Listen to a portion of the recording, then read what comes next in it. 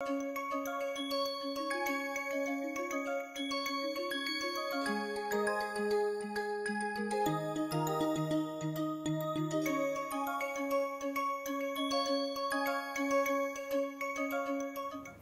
so we just now deduced rho E, the effective density for a completely saturated medium saturated by a single fluid, is given by rho m minus rho f multiplied by phi. We deduced now.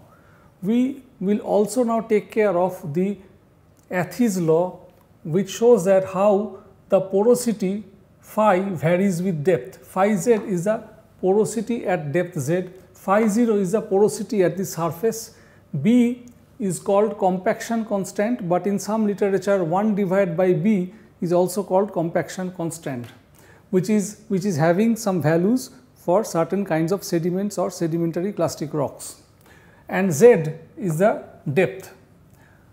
This is an empirical relationship and it gives an exponential curve. E is the exponential series here. Now, from these two equations, we can write down a new equation, the rho BWZ. We are replacing rho E by a more useful terminology. Rho BW means bulk weight. The density of the bulk weight rock at a depth Z will be given by rho m minus rho f, and this phi will be replaced by phi 0 multiplied by e to the power minus bz. So, what it shows is an ideal situation, that there is a medium which is completely saturated and how the density varies with depth. Z is the depth.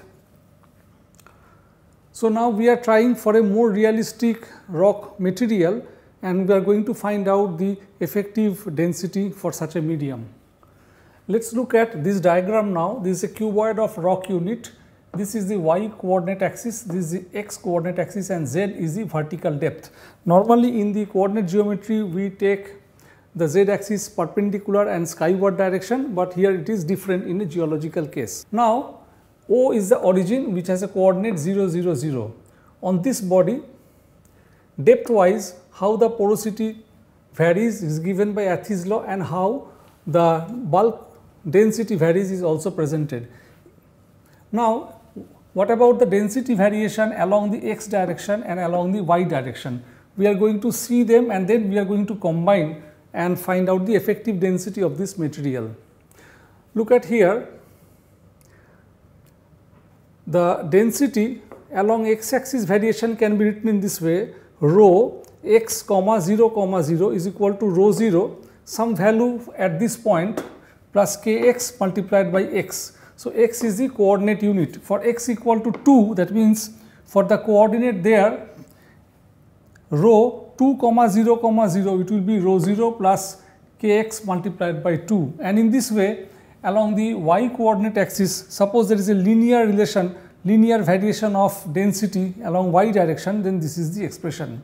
How these expressions will look like in terms of graph? Suppose here rho x comma 0 is plotted and x is the distance which is plotted here, then this straight line is a linear relation. Of course, tan theta is given by kx, and in this case tan phi will be equal to ky.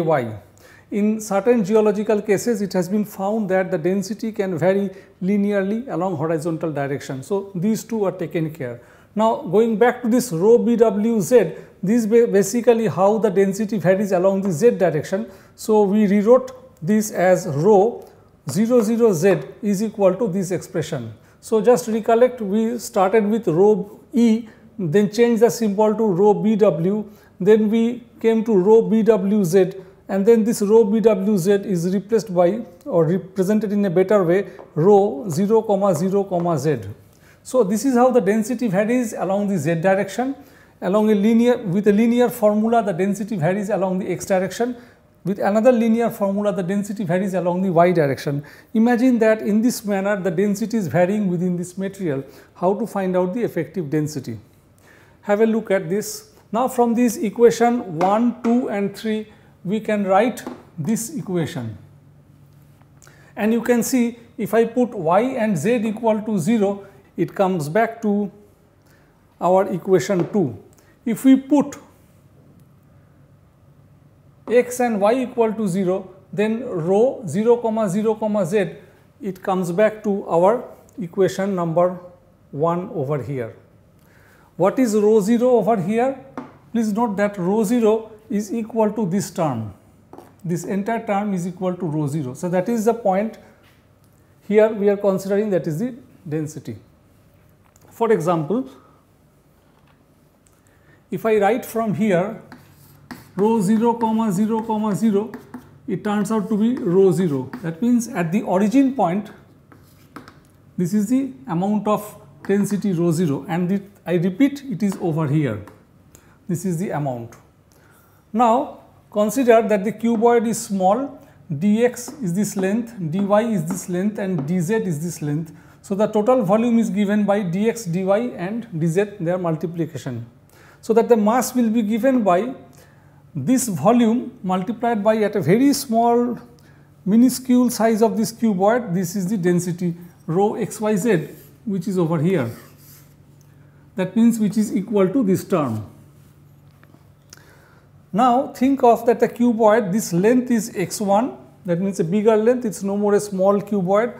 This length is y1 unit and this length is z1 unit. So, the mass of such a cuboid will be given by this expression of mass, and we do a triple integration from 0 to x1, 0 to y1 and 0 to z1. Why we are doing so? Because this point is our 0, 0, 0 origin point.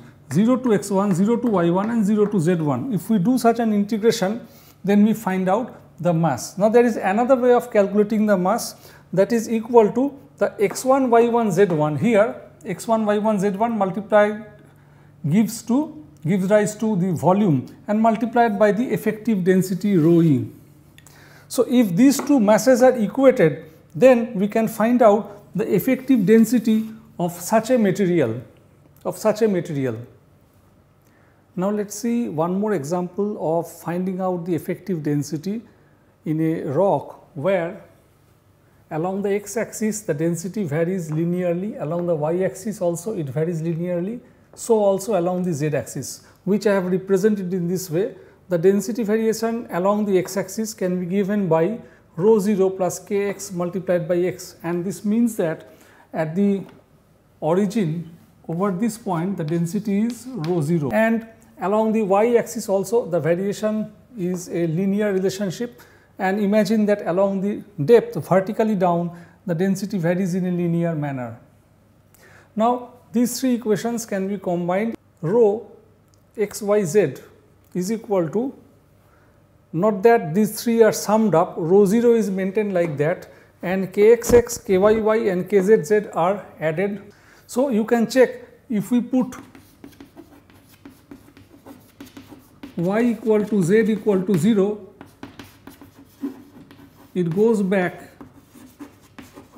to equation 1. This is our equation 1. Similarly, taking any two out of these three equal to 0, you can also get back to the other equations. So, this is a valid formulation of equation how the density varies along x, y and z axis. I repeat, it is not just by summing up these three expressions. If I sum up, it becomes 3 rho 0, and if it is so, and if I put in these values, I can't go back to our equation 1. So, therefore, it is like this. Now, imagine that this cuboid is of very small size. This length is dx unit, this length is dy unit, this length is dz unit. So, the total volume is given by dx multiplied by dy multiplied by dz. The total mass is given by the density at xyz point. Since it is very small, so I can take this density same as this density and then multiplied by the volume which is here. Now, imagine, instead of, as we did earlier, instead of dx, dy and dz, I take some finite length x1 unit, y1 unit and here the z1 unit. So, that means this coordinate is x1 comma 0 comma 0, this coordinate becomes 0 comma y1 comma 0 and this coordinate becomes 0 comma 0 comma z1. So, in that case the total mass will be given by integration 0 to x1, 0 to y1 and 0 to z1, and then this term. So now I can write down this expression from here, which I did over there, multiplied by dx dy dz. Also we can find out the mass in another way. What is that? The mass can be calculated in this way. Imagine this cuboid has an effective density rho e, that one multiplied by x1, y1, z1, because this is the volume, is the total mass. So now what I write is this equation 1 and 2 can be equated, and from there the effective density expression can be obtained. So we have set the triple integration like this, and now for the geoscience students I am writing down the detail of the triple integration, how it is done. Note that in this triple integration there is dx, dy and dz. Let us do the first integration using dz, and that has been done over there. Now z had values 0 to z1, so within the third bracket, and at that end you can see 0 to z1 I have set. Then I have put the z1 and 0 those values, and then what happens is z1 comes out and rest of the things I have stated.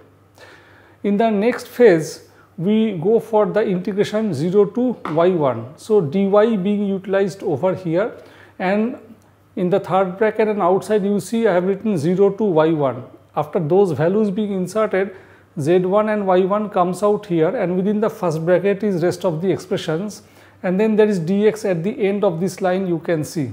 Now we are going to integrate from 0 to x1, and that has been performed here. Now we are going to put the values in the third bracket. At that side you see 0 to x1, that also has been done. So, and then finally we find that x1, y1, z1 term actually comes out, which is basically the volume, remember. So this expression, the big one, can be simplified in this way: x1, y1, z1. I am not going to change it.